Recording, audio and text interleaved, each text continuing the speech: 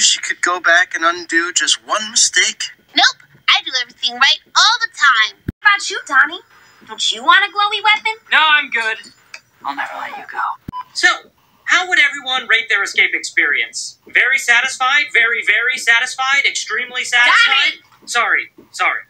Data collection calms me down. We are just typical normal humans who got lost in the middle of our normal, everyday human lives. Nailed it.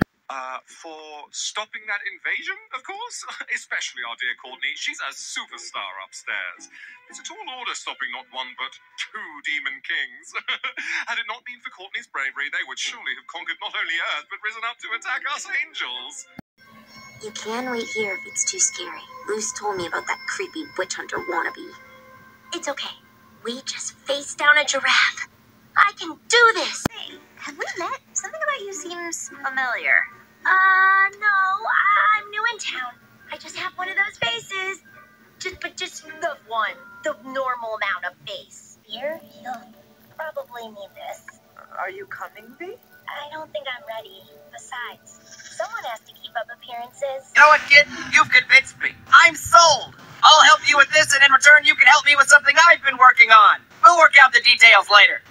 Stan's family. We meet at last. Question mark, shooting star, pine tree. I had a hunch I might bump into you. If anyone needs me, I'll be in the kitchen drinking juice. Still fresh, I see. Excellent work. As expected of the great Marcy Wu. You know, I wouldn't mind settling down in a quiet swamp like this. It's slow, the people are friendly.